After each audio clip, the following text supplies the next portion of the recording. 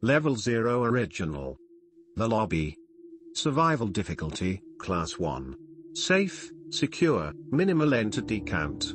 If you're not careful and you clip out of reality in the wrong areas, you'll end up in the backrooms, where it's nothing but the stink of old moist carpet, the madness of mono yellow, the endless background noise of fluorescent lights at maximum hum buzz, and approximately 600 million square miles of randomly segmented empty rooms to be trapped in. God save you if you hear something wandering around nearby, because it sure as hell has heard you. Level 0 is the first level of the backrooms and is most likely the first level you will encounter here.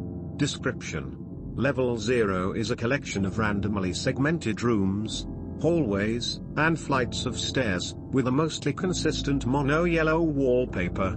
The carpet is damp and moist, and the ceiling is decorated with office lights. Some walls have electrical outlets, have mold growing on them, or have security cameras. You can also rarely find groups of blood-red rooms instead of mono-yellow, as well as hallways that are pitch black. While generally a safer level, with rare sightings of entities, it is extremely isolating and will drastically lower your sanity.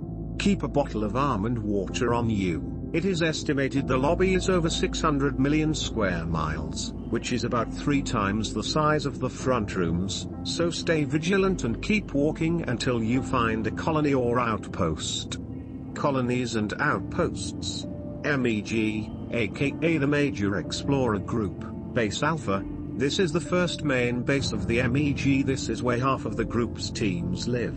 Close to one of the entrances of Level 1. Communicates with the BNTG here. This base is heavily guarded. Tom's Diner. Resides Tom, as the name suggests. Was a chef before clipping into the backrooms. Has food supplies that get resupplied by the BNTG every few months. Tom is a cheerful and optimistic person. Camp Amber. Has around 50 citizens. Close to Level 1's entrance to the hub. Has a small defense force. Friendly and open to trade and new citizens. Entrances and exits. Entrances.